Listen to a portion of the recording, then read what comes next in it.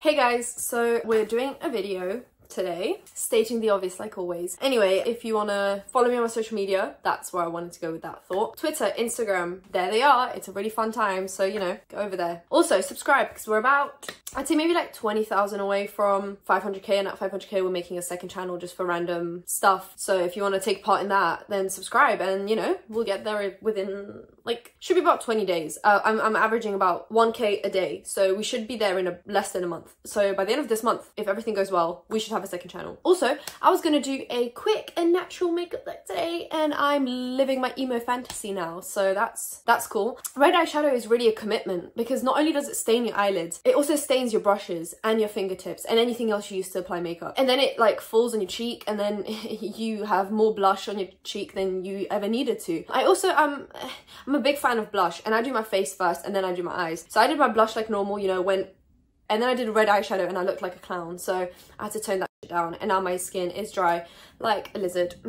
Just thought you needed to know that, but I love red eyeshadow and I will do anything and everything to have this look on my eyelids. Last video I was supposed to talk about, well actually I was supposed to talk about the video before that video, so clearly my memory is absolute garbage because I didn't. Lele Pons has been under fire lately because she was being I wouldn't say racist, but like insensitive to another race. So she is, correct me if I'm wrong, Colombian. Correct me if I'm wrong. It was there. I know she's not Mexican. That's the main issue here. And she did this video of like, I'm 100% Mexican, and then she put on like very stereotypical Mexican farmer outfits, and everyone's kind of just upset about it because they're like, you know, there are so many Mexicans that don't dress like that, and for you to pick that very like stereotypical, here is a, you know, working Mexican farmer outfit for your TikTok was a little bit, you know, shit. I recently spoke about Tana Mojo's perfume. It's Tana by Tana. It is this skull looking bottle, and if you're not up to date with the drama regarding that, then I will bring you up to date. She released this perfume. It first of all is basically just a copy of the Hot Topic nail varnishes and perfumes that are also that skull shape. Two, those bottles are also sold in bulk on like AliExpress for about 30 cents. So for her to, you know, claim that this took so long to think of, and oh my god, all these, you know, scents we had to go through, like her video really doesn't speak much on the scent. Like there is no speak of notes or like, you know, what you're getting from it. It's like she doesn't really know what she's talking about. It's making someone talk about something they have no clue about without educating them on it first, and that's basically Tana's perfume video. And then recently people started receiving their perfumes, and the boxes look like they've been dragged through concrete to get to their house. Someone tied a nice knot on it and dragged it all the way to their house. I don't know what I expected from Tana, but now thinking about it, it was this. It's just very low effort, low energy, not great quality products is what I expect from Tana. And yet she is still my fave problematic person. You know, can't help who you love. So someone said, so is it true that this isn't even your perfume and they have already sold it for years at Hot Topic? Girl, stop. And Tana replied to that saying, no shade to Hot Topic, but my bottle is not cheap, tiny acrylic roll bullshit. I love the skull. I made this perfume at a time of my life where they really embodied my brand and me, but it's super thick glass bottle and metal details. I went through 1,000 different bottles. Out of here. Which, yeah, I mean, the quality could be great. I don't know, I haven't held the bottle in my hand. If you have, let me know if it's great quality, but still the concept is the same as Hot Topic, so you know, could have come up with something slightly different and something that you can't find on AliExpress. So you know, it's just my tea on that. Next, Tana Mojo tea. She recently tweeted out this, basically saying something along the lines of, this is my favorite melatonin vape, and she just put the link to that vape. And if you know influencers, once you get past a certain amount of followers, you don't just give free promo to companies randomly. You can say like, oh, I like melatonin vapes, but you wouldn't ever really link one because that is free promotion that you could be getting paid for. So people usually just say broad things like, oh, I like melatonin vapes, but they wouldn't be like, I like this specific melatonin vape and I'm not being paid for this. And they would link it. That's so strange. And she did that, and there was no hashtag ads. So what I'm gathering from this is that it was an undisclosed sponsorship, allegedly. And if you don't know about the new FTC laws regarding undisclosed sponsorships, and I remember my comments in one of my videos where I spoke about this, people are like, well, the laws in America are different. This is an American law. FTC is American, and the law says that this is a law regarding anyone advertising to an American audience, which I did say in the video. But you know, why would you listen when you can just comment out of your fucking ass? I love when people just don't listen to what I say in my videos and then comment a direct opposite of what I said, even though I said it, the FCC made laws about advertising to an American audience. So if you have at any point like a 1% American audience, then this is also about you. And Tana Mongeau has a very huge American audience. If she does a sponsorship now, she has to clearly and obviously disclose that it is an ad, aka put hashtag ad or something along the lines of this is a sponsored post. You can't try to hide it, you can't try to make it sneaky and, you know, all sorts, because that is not an obvious way to show your audience that you are doing a sponsored post. It has to be literally understandable by like a toddler. That's it. That's the law in simple terms. What is my hair doing? And yeah, she didn't do that, and I'm pretty sure that was an undisclosed ad. So if she wants to disagree with me and prove me wrong, then I would really appreciate that. But until then, that is an ad that she didn't disclose, and that is against the law, and you could get fined loads and loads for it. Tell your faves to disclose their sponsorships, otherwise they'll be in trouble. Recently, Tana Mongeau went to Jake Paul's boxing fight, which I don't know who actually cared about that, but she went and she was like the supportive ex-wife, and then posted on her Instagram story saying something along the lines of like, should I take him back? And he replied to that saying yes in like DMs, and she posted that on her Instagram story, and everyone's just like, no. He constantly talks about other girls now. Tana Mongeau looks very desperate in this situation, and I don't mean that in like a necessarily bad way towards her, but she looks so desperate right now for attention from him, and she could be getting actual real attention from someone that genuinely likes her, because he clearly doesn't. Once he gets attention from her, he's like, oh, okay, I'm bored of it now, next girl. But once she starts distancing herself away, he'll try and reel her in again, and it's an ongoing cycle where he'll talk about other girls publicly so that she will message him trying to get attention from him, so then he knows that he's got her, and then he pushes her away again. It blows my mind that she's still in this cycle, but I guess, you know, when you're in toxic relationships, you don't really see it the way other people see it, and I think she just needs a group of friends around her that will be like, no. And I don't know if they're just not doing it because of clout, but her mental health should be a little bit more important than clout. So how about we save Tana Mongeau 2020. Also, Brexit, that was a thing. On the 31st of January, we officially left the EU, which means I am now getting deported. I don't know if that's how it works. I don't think that's how it works, but I don't have a British passport, so deportation vlog. It's just, I don't know, it's such a situation. I don't know who thought this was a good idea for people or the economy. Both are going to also, if you haven't seen, it was mainly like Tories, so Conservatives, voting for Brexit, and there was actually parties in pubs to celebrate Brexit Day. I don't know why you're celebrating the downfall of your economy, like you're all about to be broke because factories are moving, the pound is dropping, all of you about to be broke, so I don't know what you're celebrating. Like, so many people have already lost jobs and yet they're going to the pub to celebrate. Blows my mind how stupid the UK is, and I'm still here for some odd reason. Does America want to take me in? Can I just have a visa, please? So I just thought I'd talk about Brexit for a minute, you know, get a little political, which is a great idea on the internet, to get political, because that doesn't get you attacked. Next, I recently spoke about Marlena Stell and how she copyright strikes another channel. There are more updates about that now, so I'll just bring you up to speed and then we get to the updates. So there is a channel by a girl called Tina, and she makes like makeup-y videos where she also does a little bit of commentary and stuff like that. She's on about 100k, and Marlena Stell is an old school YouTuber. She's had her channel for like 12 years now. She was one of the first like beauty gurus, and then she started her brand Makeup Geek, but her channel was the first thing called Makeup Geek. So her channel was Makeup Geek and then her brand was called Makeup Geek. I'm pretty sure that's how, I'm 99.9% sure that's it, but I've never actually watched Marlena Stell's videos and I never actually bought any of her products, so I'm very like neither here nor there for Marlena Stell. She gives me very weird vibes though. I can't explain it because everyone's like, oh my god, we love Marlena Stell, and she always gives me bad vibes, and I hate saying the word vibes, but that's all I can use to describe the situation because she just gives me bad vibes. So let me get into it. Tina has had some personal drama with Marlena Stell, as you do on the internet. People have drama with each other, and she made a video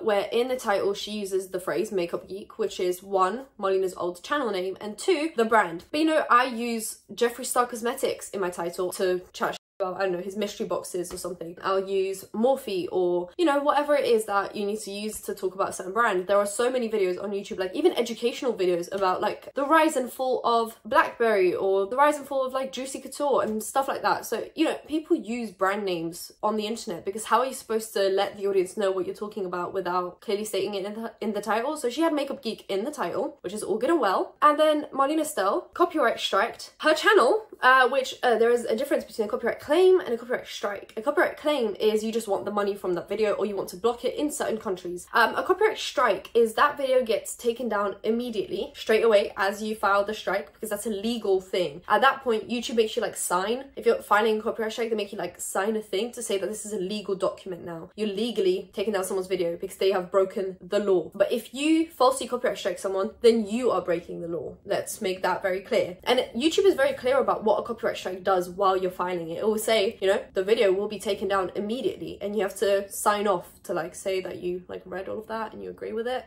So anyway, she, instead of copyright claiming the video, which also would be illegal, she copyright striked the video, which took down that video, gave Tina a strike, 2 more strikes within, I think, 3 months, and her channel gets terminated. We've recently had the same situation with Trisha Paytas and Hot Tea, where Trisha Paytas basically striked 3 videos within like 2 days and had her channel terminated, and then there's nothing you can do about that. So Marlena Stell, being the oldest beauty guru there is, or close to being the oldest beauty guru there is, has had her channel for 12 years, has been involved with influencers, but has also been an influencer, and is telling me that she did not know what a copyright strike does, but also just can't read. So she just didn't read what she was doing. She was just blindfolded, clicking everything that she was supposed to click. Yeah, I call bullshit. You don't just file a copyright strike and not know what you're doing. And this all allegedly stems from Marlena Stell's video called Dear Influencers, where she talks about why her brand died. And she blames it on influencers asking for too much money that she didn't have to pay them for sponsored posts. Now hear me out. I know that, you know, 60k for a sponsored post might seem outrageous to the average Sally. But when you are, let's say, right, James Charles, and you have, I don't know, what is it, like 10 million subs, and you average 5 to 10 million views a video, and you sell out pallets, hundreds of thousands of pallets like that every you know, restock 10 minutes and they're all gone. You're telling me that that kind of influence is not worth 60k? Because I'm pretty sure billboards cost a lot more than 60k, because you have to, first of all, get models, get makeup artists, get a studio, do a photo shoot, have someone to edit those pictures, have to rent out a billboard, have someone to put those pictures up on that billboard. And then, realistically, how many people driving past a billboard are going to be makeup geek fans or makeup fans? So let's say 50% of people driving past that billboard are actually interested in makeup. Now, how many of them are actually going to look up and be like, I want that, I'm going to go home and look it up? The chances are slim. How about, though, right, James Charles, a channel dedicated to makeup where the followers of that channel are interested in makeup, right? Because why would you subscribe to a channel that you're not interested in? So at least 95% of people watching his videos are interested in makeup, and that is about like 9.5 million people. So you're getting just a direct ad to the people that you're trying to target versus an ad that targets people that, you know, don't really care. So I think, you know, those numbers might seem outrageous, but they're actually a lot cheaper than other like old school forms of advertising, but they're also worth it for the brand because you're getting direct contact with your customer. So yeah, might seem outrageous, but it's just how things go. And for her to expect James Charles to be like, oh yeah, just pay me 5k and I'll be okay with that, when he can make more in AdSense alone from one video, it just doesn't make sense. So I kind of got where she was coming from, but maybe if your products were more like different, she just kept on releasing the same things again and again. And as we know with brands, you have to differentiate a little bit, make more different just products. Don't make the same single eyeshadows all the time. And now with her rebrand, it's the same single eyeshadows, just in a different pan. And how do you expect people to be excited about your brand when there is nothing new about it? Anyway, before she copyright strikes me. So yeah, that's what she claimed happened. And in that video, she publicly posted Tina's private email with her like full name in it, which is